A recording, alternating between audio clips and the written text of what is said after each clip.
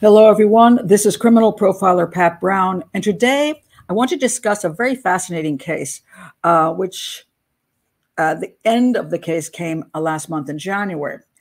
Cindy Ali, she had been in prison for quite a while for the first-degree murder of her child, Cynara, and she managed to get an appeal through her lawyers, and she has been acquitted as of last month.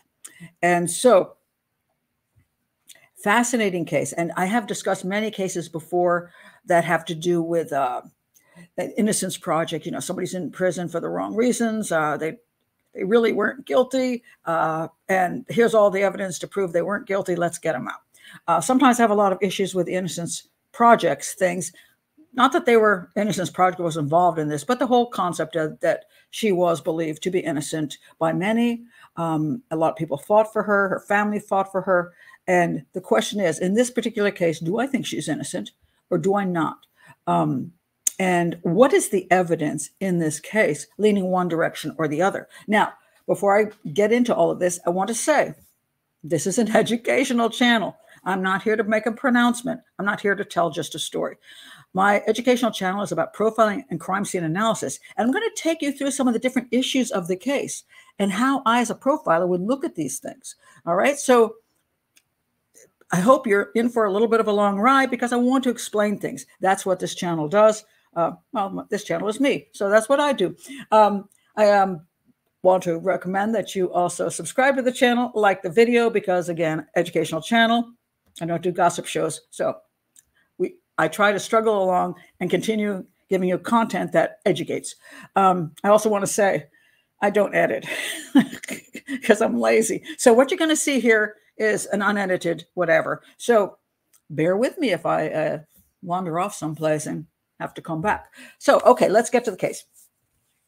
Now, I have a lot of feelings about this case for a number of reasons. I've worked with, I worked in the deaf community for over 13 years of my life. I worked with a lot of disabled people. Cynara had cerebral palsy. And before everybody goes into an argument on how to pronounce that, some people say cerebral palsy, some people say cerebral palsy. A lot of people just say CP because they don't know which way to go. It's one of these things people fight about for no reason. All right, so she had cerebral palsy. I'll use that. And she had severe cerebral palsy. There's different levels of cerebral palsy, and I think this is very important. Let me read you what level she had. Cynara was born with severe cerebral palsy, was unable to walk, talk, or feed herself. That means she had a feeding tube. She was also prone to seizures and aspiration pneumonia, which occurs when food is inhaled into the lungs. Okay, so very difficult situation. And I've linked below a father who is taking care of a child very similar to Cynara, and he shows what happens all day long taking care of a child who is in this condition. Very, very difficult. It is a massive amount of work. And God bless every parent who loves their child enough to do that amount of work. And God bless families who pitch in and church communities who pitch in, anybody who pitches in to help. It's a very tough situation because there's not a thing called, quote, improvement in these kind of cases. Now, mind you, I want to say this. Cerebral palsy comes in different forms and different levels of disability. I've worked with people who have cerebral palsy. When I was a medical sign language interpreter, one of my interpreters did have cerebral palsy. He was in a wheelchair, but so what? He rolled onto the metro, he came to work, and he signed. And he made good living. And so there's many people with cerebral palsy who move on in life having, they get education, they maybe have mobility problems, but they work with them, they get married, they have lives all the way into their 80s, So there are those, that's that level. And then there's this level. This level is very difficult because you have a child who may smile. And she was a smiler. And when I look at the video link below, that child was not a smiler. And God bless the father who managed to see happiness in his daughter and sadness in his daughter and pain in his daughter. I don't know if she actually felt those ways when he saw them, but he cared for her so diligently to give her a life though limited though it might have been, he still wanted to give her the best life he could. And I'm going to get into what I think about how Cindy Ali took care of her daughter and how the family pitched in the church and all that stuff. But it's difficult. And I just want to let you know that, yes, Cynara had a very severe form of cerebral palsy. Okay, so now what happened? All right, let me tell you the basics of what happened. All right. Cynara died at the Hospital for Sick Children on February 21st, 2011. 2 days earlier, I'm going to point this out, was a Saturday. I looked that up. And this may have an importance in the case. So when I bring things up, I'm going to go back to them and explain why, if I were working on this case, if I were working on it as a detective or as a profiler, or if I were part of a legal team, why this might be something to remember. Saturday morning, as far as I found through, YouTube. I'm sorry, through Google, not YouTube, Google. All right.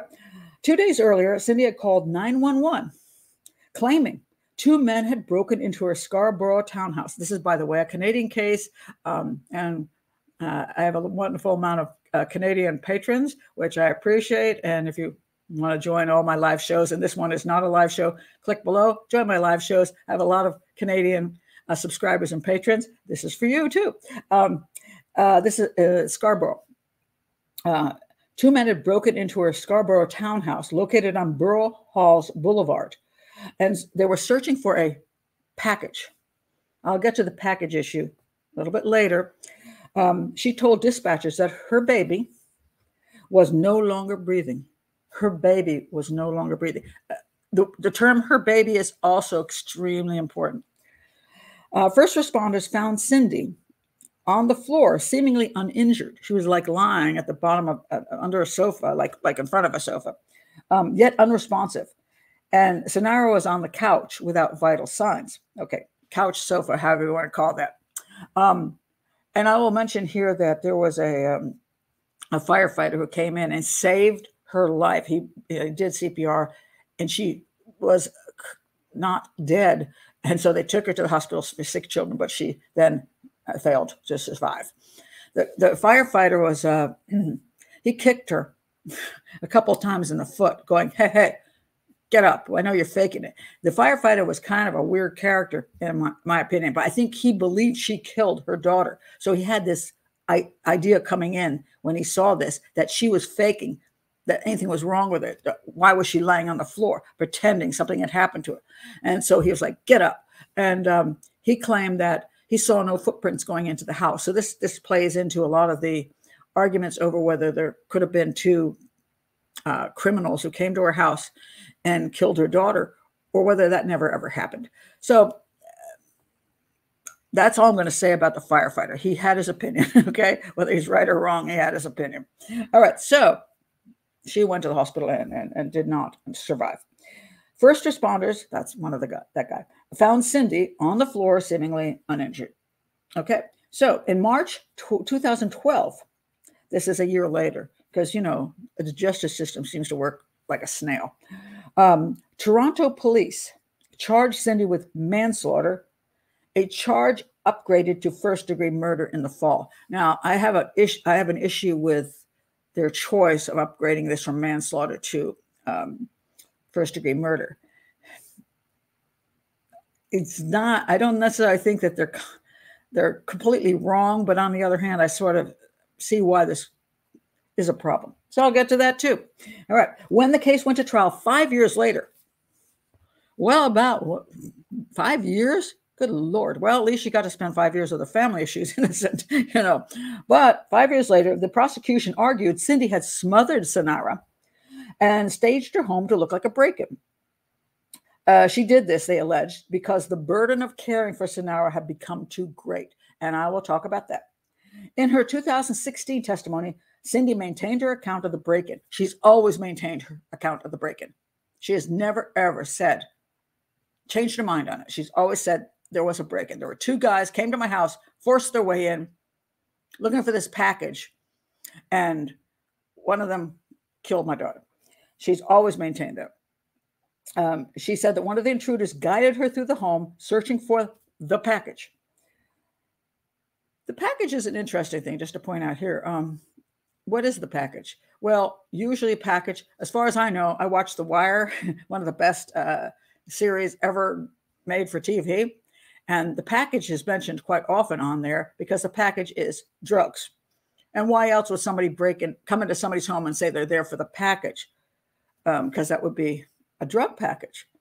Why they would go to a home that, well, you know, the boss sent them, they said, why they would go to this particular address and have to force their way in and search for the package rather than the package being delivered to them. I don't know, but okay, the package. But do keep in mind the fact, The Wire had been out for many years. So sometimes people come up with ideas from shows that they watch. Not saying she did, but just pointing that out. All right.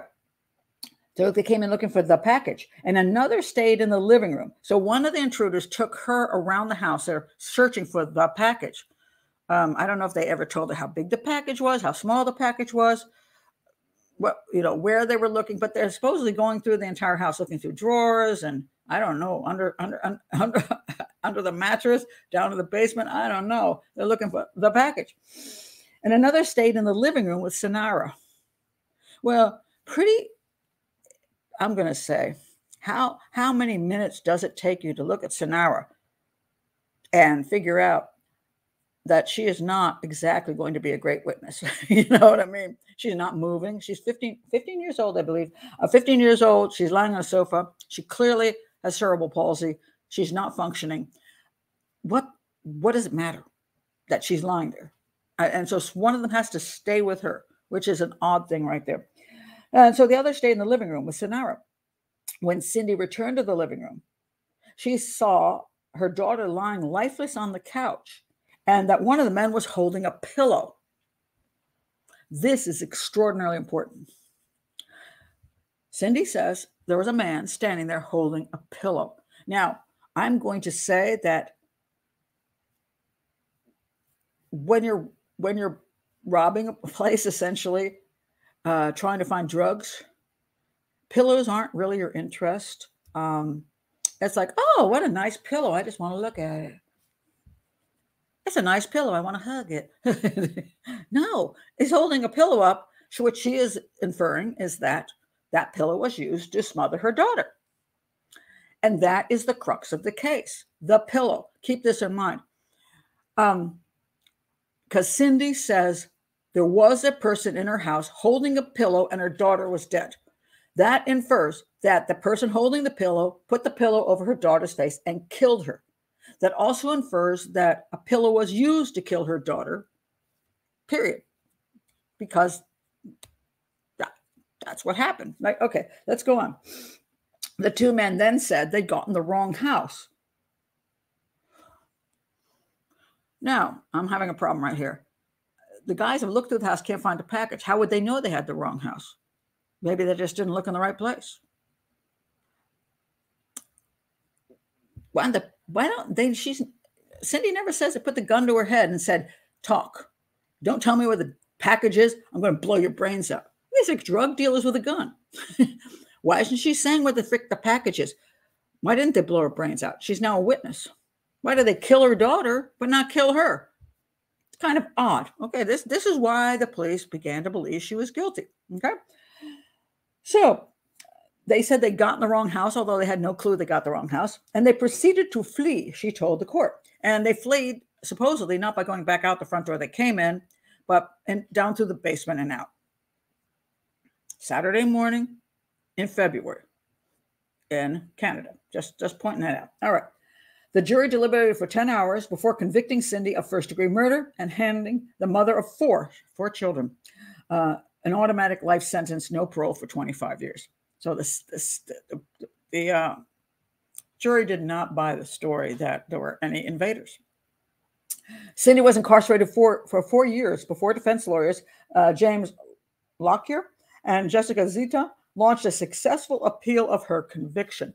And, you know, there was,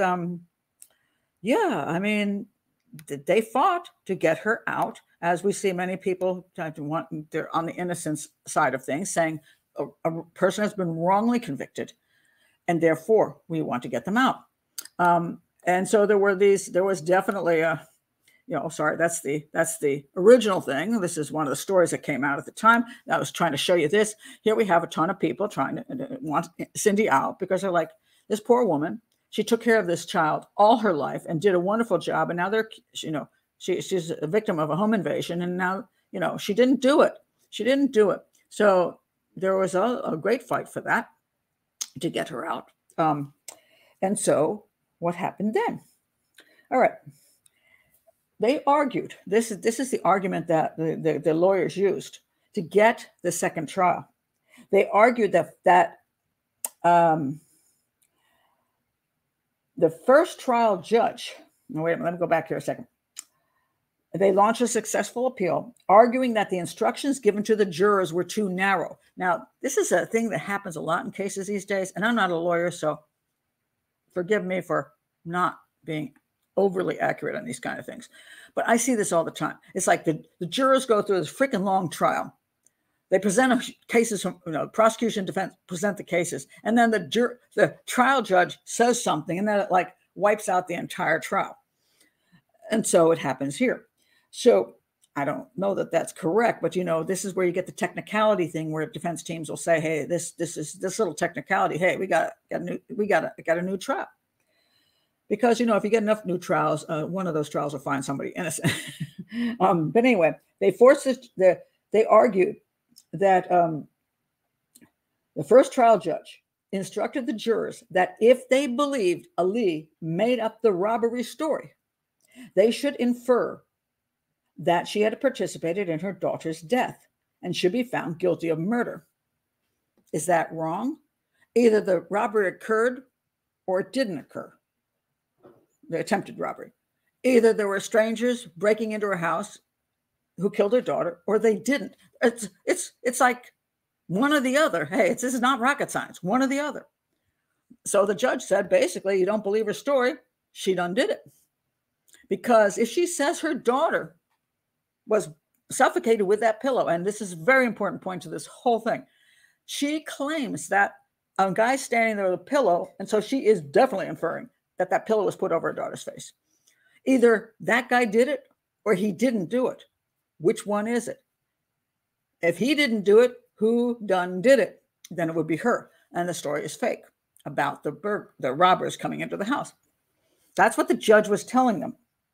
All right. Now, mind you, everybody who knows me knows I am not fond of the civilian jury system. I feel sorry for 12 people. I say 12 people off a bus stop, no training in crime scene analysis, no training in profiling, no training in anything. They're like ripped out of their lives, given crap money, if any, chucked into a courtroom. They suffer through incredibly boring testimony for the most part. And then they're being played by both sides, and they're supposed to come up with a conclusion because that's fair, a jury of your peers. I'm not fond of that. I want a professional jury. I've said this over and over again. I'd like 5 people on a professional jury, picked out of, just their names come up. They go on the jury. They're 5 people. 5. I don't believe in the one judge system, which is the second trial here is just one judge. I don't believe in that crap either. I want at least 5 people. So I want 5 trained jurors who are trained in criminal profiling and crime scene analysis and all the kinds of things you need to understand who is trying to bamboozle you, the prosecution or the defense. You understand which expert is full of crap and is lying because he just got paid $40,000 to lie. I want that. Okay, off that soapbox. Let's go back to this. So, and it says they should infer if the story is made up that she was participated in her daughter's death. She'll be found guilty of murder. Her lawyers argued this forced the jury into an all or nothing decision. Exactly, because it is all or nothing. She either did it or she didn't do it. There are either robbers there or there are not robbers there. It really is all or nothing. And failed to consider alternative scenarios. What are those alternative scenarios? Well, let me find a page that tells me what the alternative scenarios were. All right. Okay, hold on a second. I got to find it here because I found it just fascinating. All right. The jury instructions, according to them, were wrongly narrowed the proper scope of their deliberations. It is essential that all defenses and verdicts reasonably are available on the evidence are left with the jury for consideration. Well, that's what the prosecution is defense is for, not for the judge. Okay, I mean, basically, if they presented the cases, they did present the case. Now, what did they say? All right. The appeal court, which is why she got the appeal, found that the jurors should have been given other theories to consider. No, what? Either she did it or she didn't. What are the other theories? Aside from murder, such as the possibility that Ali panicked when her daughter was having a seizure and she didn't do enough to save her. So basically they're saying you should consider that she did go ahead and kill her and made up the whole story, but she did it for another reason. She panicked over something else. Well, I'm going to say bull on that, first of all, because she had been taking care of her daughter for years. If her daughter had had a seizure that didn't go well, she would have called 911. I mean, nobody would have accused her of anything. This child could die at any point in time because of all her serious issues. And she knew that. And the family had worked hard for years, making sure she was safe and all these things. And so she would just call 911. Is that what you have in Canada? I think it's 911 in Canada too. So she would do that. So if her daughter had any natural disaster, she had inhalation, she inhaled something she shouldn't have inhaled, she had a seizure that was bad, whatever, she just called 911. Nobody would have blamed her for one darn thing. But she says a man stood over her daughter with a pillow, indicating that her child was indeed suffocated. So either that man did it with a pillow or she did it with a pillow. I don't know where else we have to go with that. That's just simply the facts. All right. But she got the new trial based on this ridiculous concept that she should have been, the jury should have said, okay, maybe she did do it. There wasn't a robbery and she's just lying about it, but she had a good reason for doing it. She freaked. I don't think that's the juries should have to figure that out. I think that may come down to what she should be charged with. Was it first-degree murder? Could have been manslaughter, which it was originally. What is the case? Well, the case in the prosecution's opinion was that it was premeditated. And if indeed she put a pillow over her daughter's face, it does come under that. Yeah, that's pretty much the right label.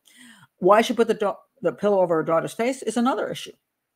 And I don't know, the defense could have fought that one. But she said there were robbers and she didn't do anything wrong. Okay, so she got the new trial.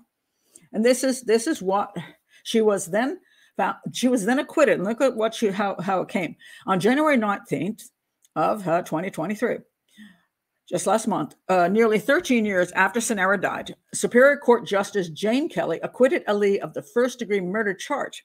Kelly also found her not guilty of the included offenses of second-degree murder and manslaughter.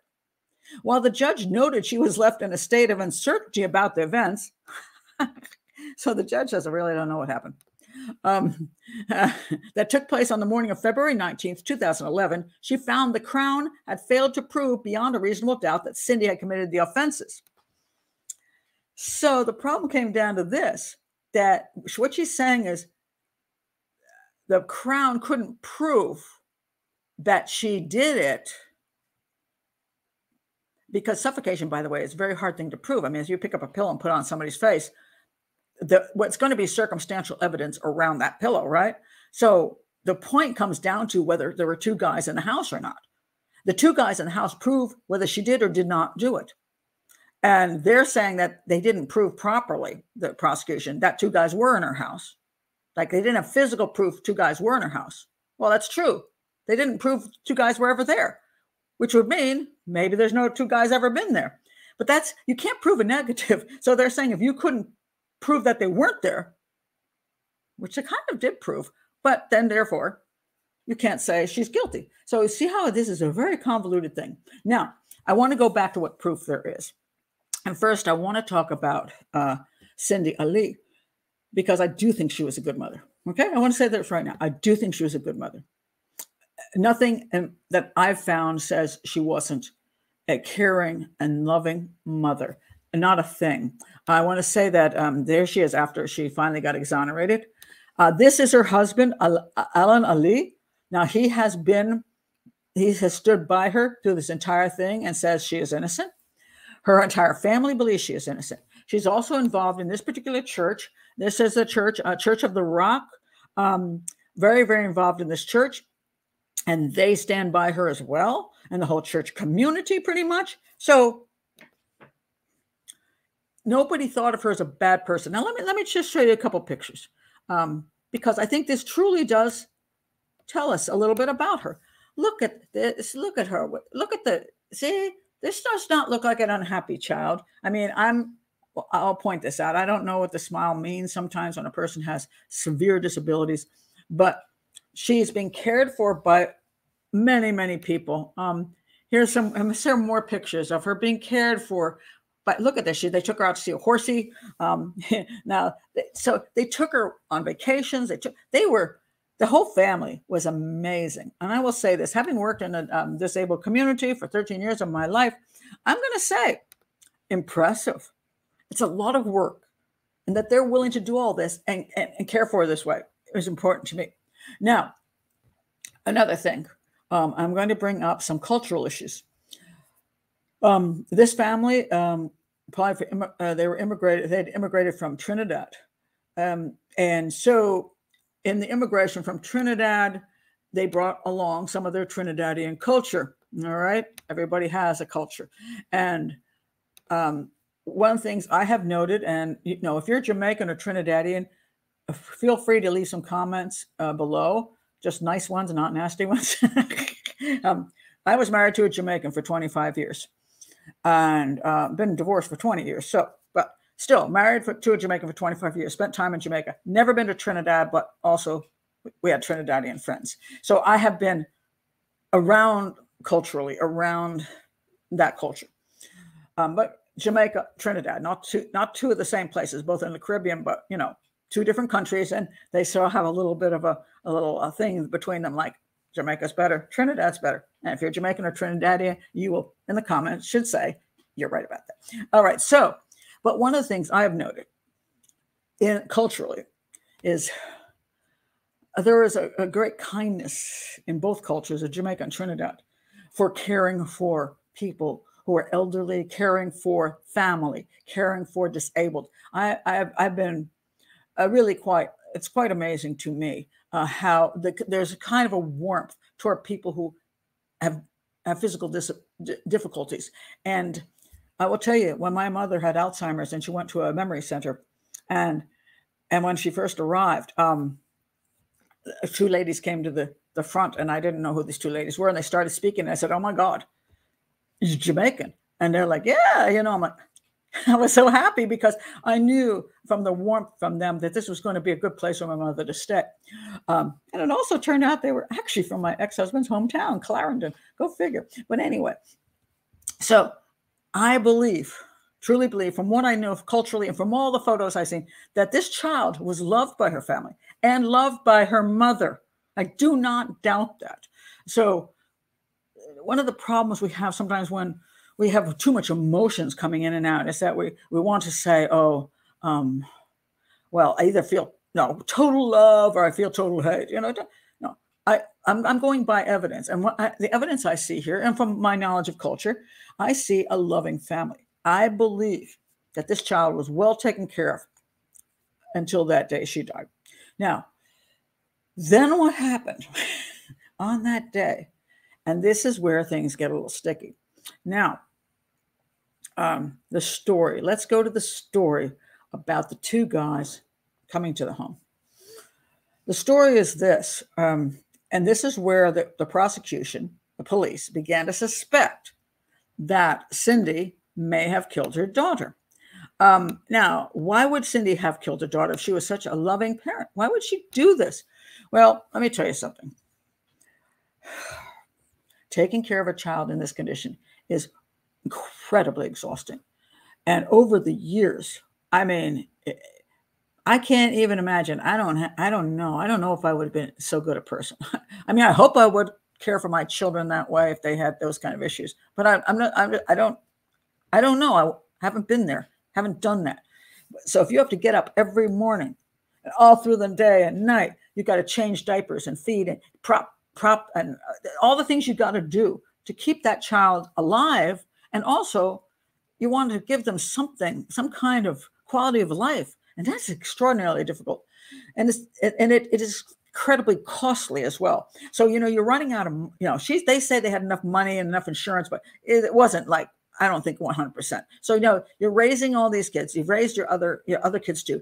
And you have this child, it's exhausting and it's demoralizing at times and financially a disaster. And let's say you don't want to dump your child in an institution. That was something that happened years ago. And your child may not be treated well. So you don't want to do that to your child because you love that child.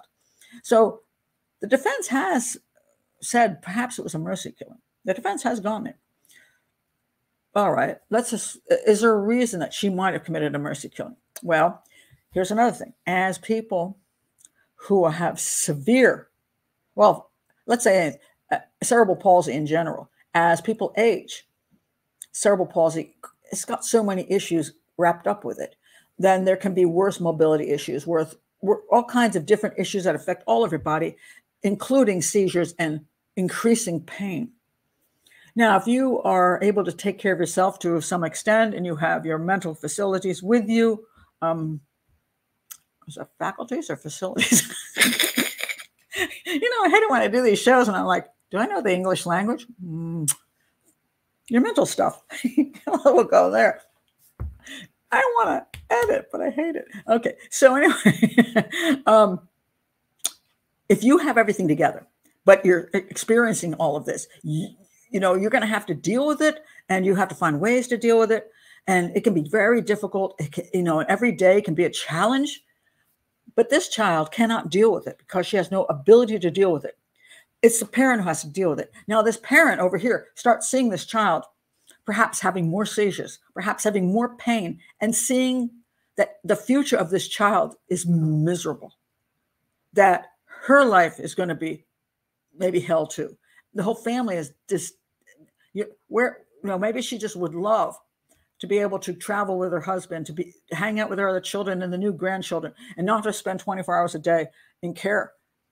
But, that would be a selfish thing, but you can understand it. But what if she also saw her daughter was just getting worse and worse and worse and struggling?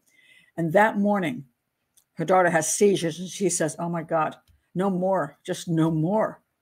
I can't take it. And she grabs a pillow and does this.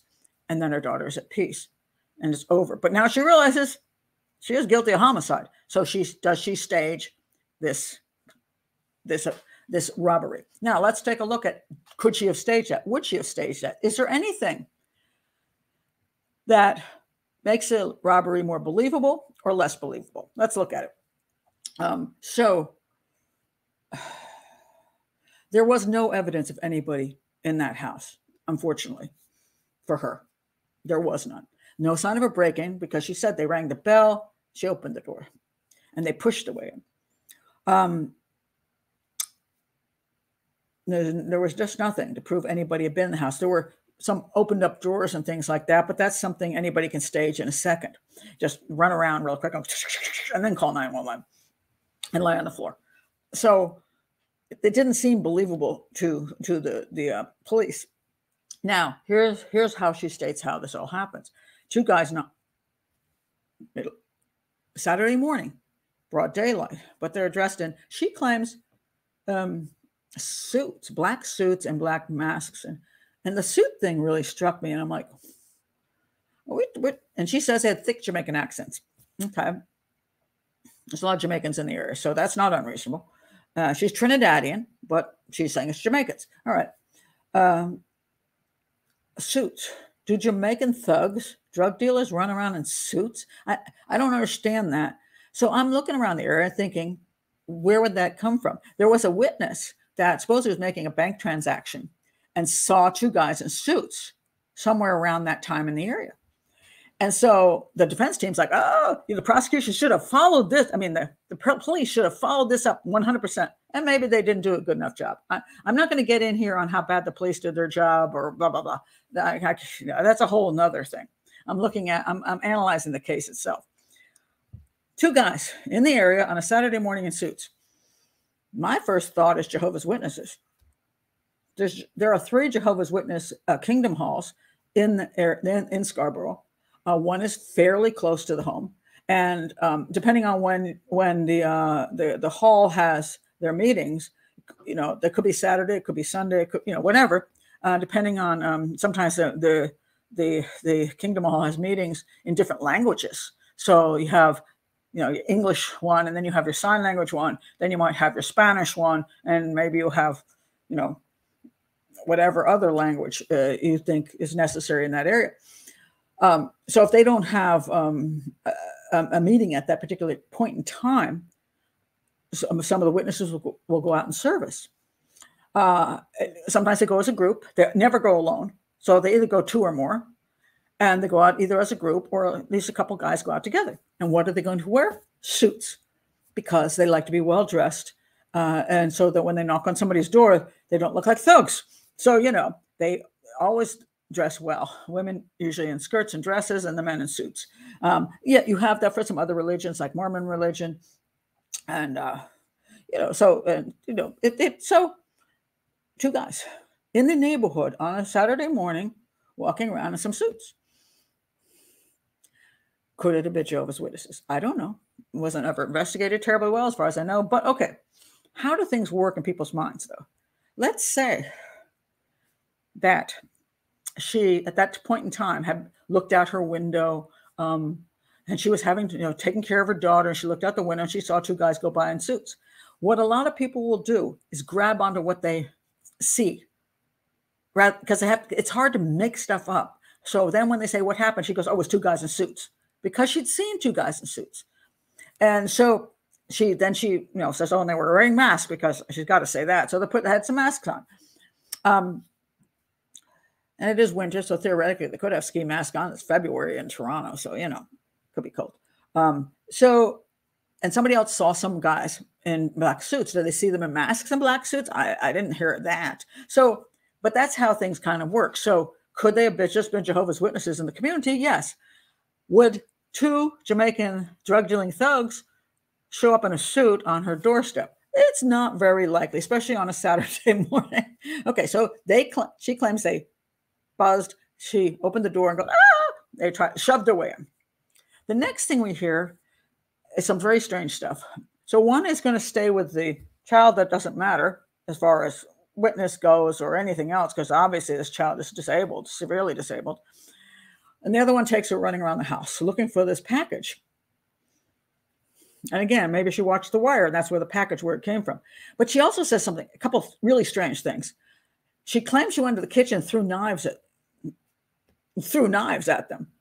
I'm going to say, if somebody's got a gun pointed at me, throwing knives does not really work well. I'm like, what? There were some knives on the floor. So it's like, is this another attempt to look like there's something that happened there? And then supposedly she got down to the basement and then she like pushed them or something and ran upstairs. The guy had a gun. If you're with a guy with a gun in the basement, you're not pushing anybody because you're going to get shot in the head. And the theory is she's going to run upstairs to save her daughter. But again, most of the time, people coming in on a home invasion, they're going to kill you, not your disabled daughter who can't even speak. They're going to kill you, but they don't kill you. After they decide they have the wrong house for reasons completely unknown, they decide to go out the basement, which I don't even know how they knew that there was a basement door that went anywhere if they were strangers. So that's her story. Now, when she came back upstairs, the guy was holding the pillow up in the air and the kid was dead. Now, no place does she ever say, don't hurt my daughter. Don't hurt my daughter. Don't. She says, my baby, but she doesn't say, don't hurt my daughter. Or what have you done to my daughter? We don't hear that. The story is not a good story. That is why the police were suspicious. But then things get weirder. After this happens, a letter arrives at the home. And I just find this absolutely fascinating, this whole letter business. So a letter arrives at the home. What does the letter say? And it's funny because when I started, this is the letter on right here. All right, this is a whole letter. And it was just kind of funny because, when a letter is written, this is written to the family, the Ali family, to explain that there were 2 guys that came to get this package and that they had the wrong house and And it's a very strange letter. First of all, it's strange because what two drug dealing thugs are going to waste their time apologizing for entering that home? That makes zero sense to begin with. Secondly, not once do they mention killing the child, which is also interesting. Sorry, we killed your kid. They say, hey, we didn't kill you, but they didn't say we didn't kill your kid, which is weird. But when I started reading this right up front, and I had not even gotten into the whole story, I didn't even know who these people were at the point when I read this letter. I did not know that the Elise were Trinidadian. I had no idea. I just thought they were black, but so what? I didn't know what culture they came from, whether they were born in Canada, had no particular. They weren't immigrants. Where they immigrated from Trinidad. I really didn't know. So I'm starting to read this letter, and I'm like, boy, does this sound Jamaican. And remember, she said there were two Jamaican guys with thick accents. That's what she said. See? Oh, she said over. Let's see. Oh, yeah, over. Wait a minute. Oh, I got to move out of the way here. Heavy accents like Jamaicans. And then she said the reason she would know is because we have Jamaican families. In other words, we're Trinidadian, but we have maybe some Jamaican marriage. I don't know. She didn't get into that. But I'm reading this, and right up front, I'm like, it's Jamaican. Now, why do I say that? Well, again, I was married to a Jamaican for 25 years, and we used to get a lot of letters from Jamaica. And you just read them, and they're written like Jamaicans would write a letter. I can also recognize deaf people's writing. So I can read someone and go, yeah, that person's deaf, because they write in deaf grammar. Now, mind you, there are deaf people who write way better English, American English than I do, or British English, whatever they're from, Indian English, whatever the deaf person's from. They write perfect English of their country. Perfect. Again, way better than me, who can't seem to figure out faculties and facilities. But anyway, they're excellent writers, highly educated, write beautifully. They have two languages. They have English, and they have their sign language. In America, it will be English and American Sign Language. In England, it will be English and a British Sign Language. In India, English and many other. Hindi is another major national language, and they have Indian Sign Language. And some people can do both. They're bilingual. But some people, like when I was working with people, they didn't have as much education, so they tried to use English words to stick them to signs, and the grammar was very much American Sign Language as opposed to being English grammar. So I could recognize it just like that. So I'm reading this, I'm like, that's so Jamaicanish. Now, I'm not exactly correct. I'm going to explain why I'm not exactly correct. All right. So, what's really absolutely the letter was the letter made no sense to me to begin with, but I'm going to point out some issues about this letter. Let me read from some of the letter. Hold on a second. Let me pull it up.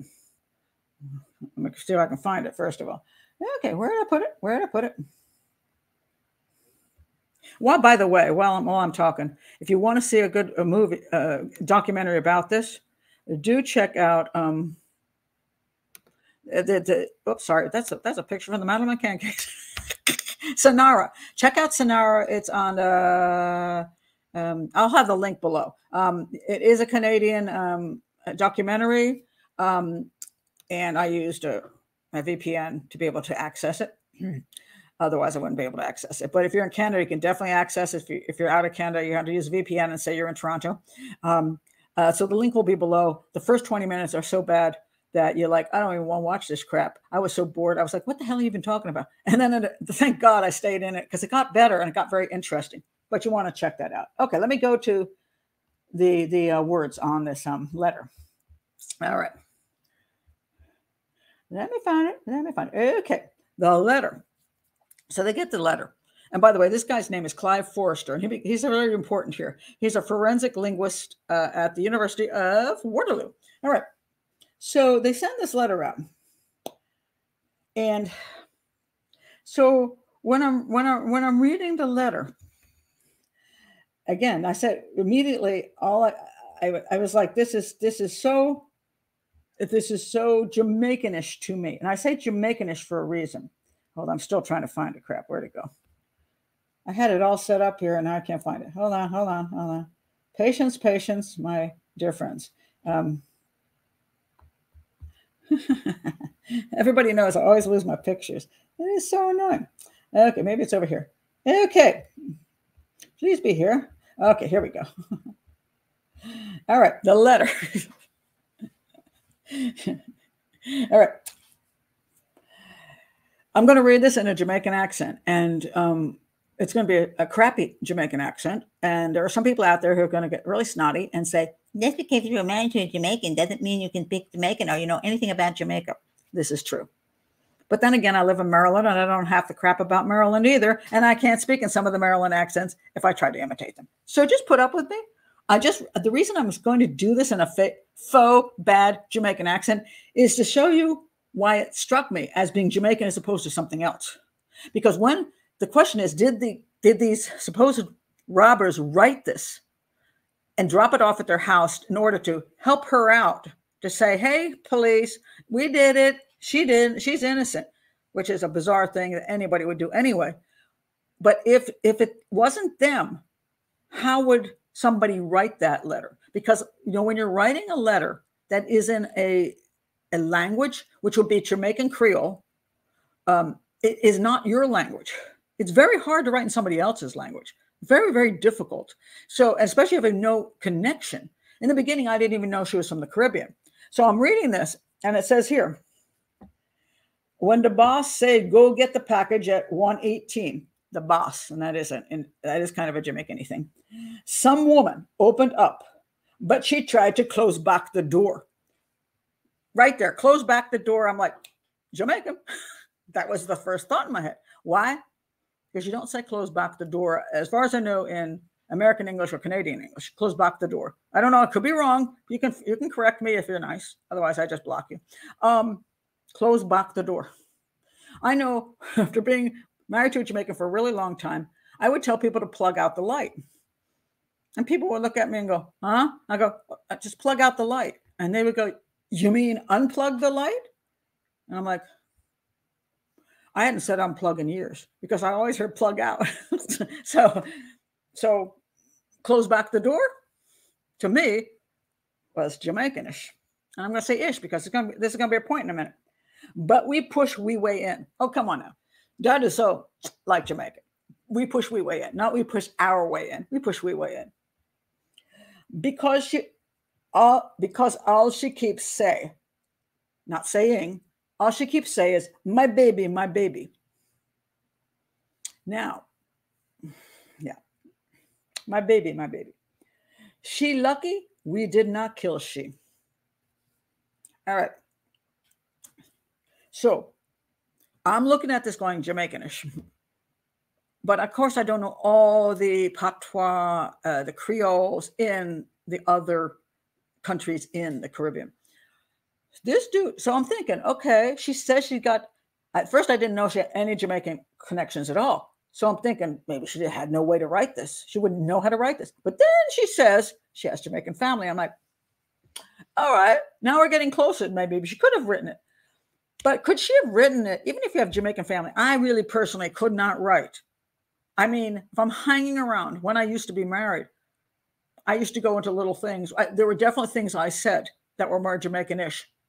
I don't say fritter, I say flitters. Okay, so there are more Jamaican-ish things I say. And if I'm hanging with Jamaicans, I can, not on purpose necessarily, just I switch into more of a Jamaican accent, more Jamaican words. If I'm yelling at my children, I know how to yell and slow. You know, if anybody's Jamaican, you know what I'm talking about. As an American, I would go, you know, your kids are really annoying me. Blah, blah, blah. But and if I go into Jamaican stuff, I go, you know, children, you're really making me mad. And I go real slow. And then the kids know you're really upset. I also know how to tell a story with you know, you're 3 times over. It's a 3 thing, you know. In the U.S., we don't do that. So we say, oh, so I went to the store, period. But Jamaican will say, you know, you went for the store. And then, I think that's just what you say. It's been 20 years. I went for the store. to the store? I don't know. And when we go to the store, you know what happened when we went to the store? There's always like a three for. My mother-in-law was fabulous at telling stories. It just made me laugh so hard. She was so good at it. You know, she said that the man came over and he cut the grass. And what him do to the grass? Him shave it down. And then him just make the grass small. So it's like 3 times. You got to do the same thing, but with a different thing. So sorry for the accent. That's really bad. I apologize, but get over it. All right. So anyway, I'm like, there's a lot of Jamaican stuff here, but can she write Jamaican?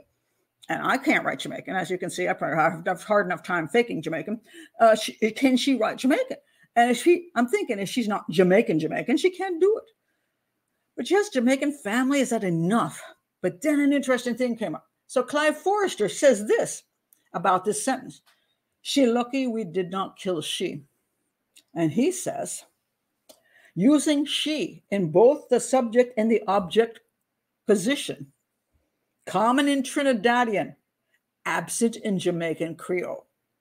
Now, I tried to look all this stuff up because I did not know if that was true, and I could not figure it out. He says it's not Jamaican. It goes further. Then he says, go further in the letter. Hold on a second. And then it says, the police are not going to catch we because we shoes have a cover over it. That's that. He's not talking about the Jamaican accent there. He's just talking about we shoes have a cover over it. What do you think that means? It's person is trying to explain why they could not identify who these people were. So you tell me two Jamaican thugs showing up are going to put coverings on their shoes? I don't even buy that. But that does explain why the police didn't get any evidence, you see. And then he goes on to say, it feel good. This is in the letter. It feel good to get she a couple of kick. In other words, somebody kicked her 2 times, a couple of kicks. Well, that actually was a firefighter who kicked her in the feet a couple of times just to like rouse her. But that has nothing to do with these guys. She never said these guys ever kicked her, but it does. It's like part of the kicking thing that she experienced. Then he said, we does be. Okay, we does be. Because we does be, I can't find that spot there, but we does be, he said. It eliminates this phrase, we does be, in the sentence that it's in. It eliminates Jamaican Creole. And so this other guy says, hey, you mean they're trying to make it sound like it's Jamaican? And he says, yeah, it has some Jamaican features, but if you wanted to sound Jamaican, there are a few simple things you could do to include that would change, that would cause the Jamaican to come up in the pool and to rise to the top. And they're absent. So while it worked for me, I was willing to believe it was Jamaican because I'm not skilled enough. He was saying, if it was really, really Jamaican, there would be these other things. First of all, some things shouldn't be there and some things should have been there. And he said, no. He said, they're absent. So he says it's Trinidadian. Or somebody trying to be Jamaican who's really Trinidadian. And that's very interesting to me. The letter makes no sense. No bunch of criminals, no bunch of drug-dealing Jamaicans are going to waste their time sending a letter to exonerate her. That makes 0 sense because everything in the letter is about proving that 2 guys showed up at the door, that they pushed the button, that this lady tried to stop them from coming in, that they covered their shoes, and they didn't kill her, and so explaining the crime scene. No Jamaican is going to waste their time with that crap. I mean, a Jamaican thug, not a good Jamaican, but a Jamaican thug. No, he's not going to be doing that crap. You know, he's going to say, too bad.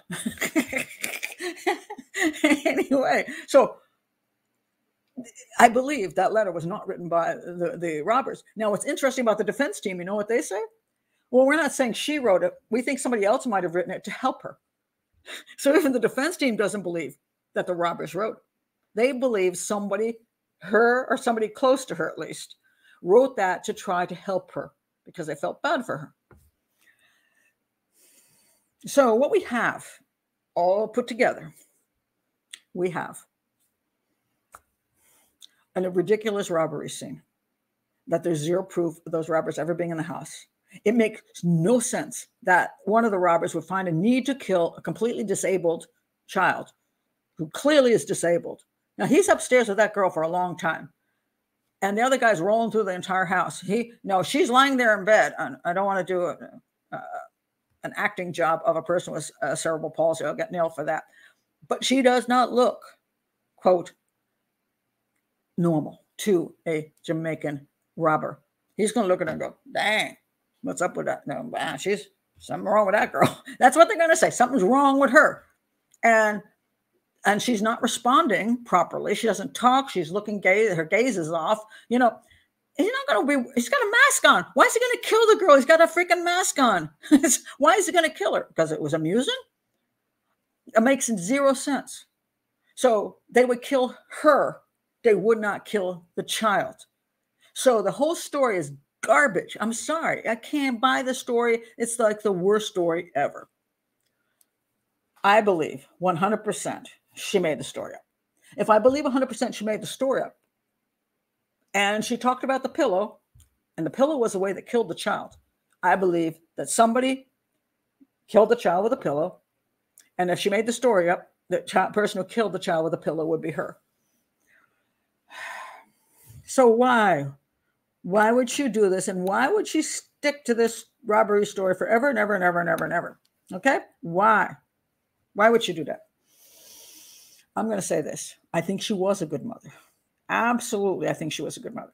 I think she cared for her children. I think her family cared for her. I think that she might have come to that point. And I don't call it snap. You don't snap, but you come to the point where you can't go on anymore. And you feel like you can't give enough anymore. And this child can't withstand anymore. And in that moment, I do believe it was a mercy killing. That was most likely. I can't, now mind you, I'm not saying it was. I'm not saying she's guilty. She's been acquitted. I'm not saying she killed her child. I'm saying I understand why that might have been a choice a mother would make, and then why she would lie about it.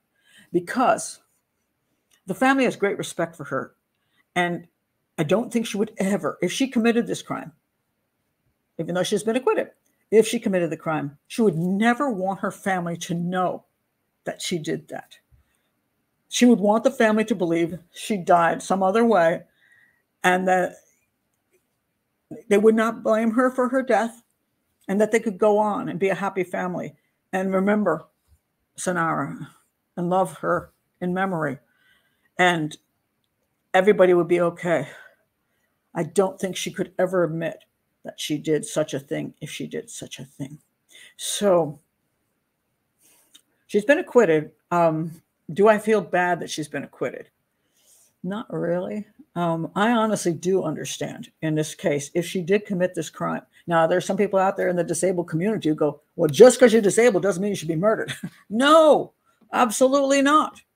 Absolutely not. All I can say is that we haven't walked in her shoes. And if I walked in her shoes for 15 years and did everything I could, and I saw maybe my daughter getting worse and worse and worse, and I couldn't stand the pain she was going through, and I couldn't deal with the pain I was going through and what the family was going through, I would say maybe in that moment, no, maybe she had a seizure at that moment, and the mother just said, enough, and pushed the pillow.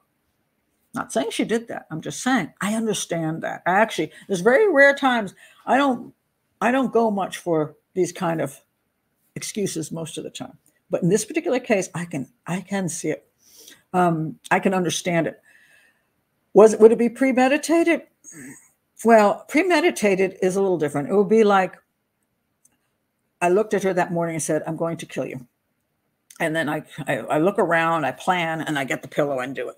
I personally don't think it would have gone down that way if it did go down. I think it would be more that when she was seizing and having issues, that the mother was so right there with the pillow happened to be right there, and she said, enough. Now, theoretically, if you have a moment to think before you commit the crime, it's premeditated. Some people will call it snapping. Some people would call it temporary insanity. But the time between them losing it and doing it is fairly short. And in this case, I would say, I wouldn't know. I don't know that I would have gone for the first-degree murder charge. If I believe she did it, I don't think I would go for the first-degree murder charge. I would have gone for some lesser charge. Not that it was right, and that she maybe should have to pay the price for taking somebody's life. But it's one of these instances where I sort of get what the problem was and why someone might cross that line. I understand it. This doesn't mean I approve of it, but I sort of do understand it. She spent a lot of time in prison. She was under the gun for 5 years. She spent a lot of time in prison. And now she's back with her family. I'm not like some, when I see some people get exonerated, I'm like, are you kidding me? That person's guilty as hell. And they're a psychopath. I don't see her as a psychopath. And you know, I love to use the word psychopath. So I don't see her as a psychopath. So I really think that I could understand the situation if she committed the crime. And I'm not, as I've been out of shape, that she was acquitted. I think all the nonsense about the defense was nonsense. I think the judge was nonsense. I think a lot of these people are trying to get her off with nonsense. I mean, that personally, I'm like, I think you have to do things properly and you have to do things that make sense. But, using excuses to try to get people out bothers me, because we do have a justice system. We should follow the rules and we should follow logic in the justice system. And, just because I want somebody to get out because I think they paid enough of the price. I think the judge believes she committed the crime. I believe the judge does believe that, but she found a way to get her out. So she was like, okay, whatever. I don't think they proved the case enough. Acquitted. I don't approve of the methodology. I'm not all that bent out of shape about the result. But I don't like the methodology. So I think this whole case might have been handled in a better way throughout the entire case, throughout the prosecution. But it's a difficult case that, but there are many cases where mothers kill their children, where people feel sorry for them. And I'm like, stop feeling sorry for them. The psychopaths who wanted the children out of their lives, just like this male psychopaths who just do family annihilations and wipe everybody out. We don't feel sorry for them, but somehow when women, they got postpartum depression. They got this issue. Their husbands were mean, and so that we let the women off the hook when they're psychopaths, killing their children in cold blood, knowing exactly what they're doing, planning it all, and killing them one after another, looking them in the damn eyes. Those are psychopathic females, and I don't like to see them walk out of prison. In this case, I don't actually think she's psychopathic, and I kind of get it. If she committed the crime, if she did it. So those are my thoughts on this. This is how I look at it as a profiler. I hope that my explanations help you understand things more. And again, do feel free to write things in the comments. Be polite, please. I suffer so much nasty comments. Please just be nice. Okay. And again, if you're new to the channel, please do like and subscribe, because again, it's an educational channel. I don't do tons of shows of gossip and crap like that. And it's a lot to keep this channel even going. So I always appreciate the support. So check out my description below and the links. And I hope you enjoyed this take. And that's it for now. Bye.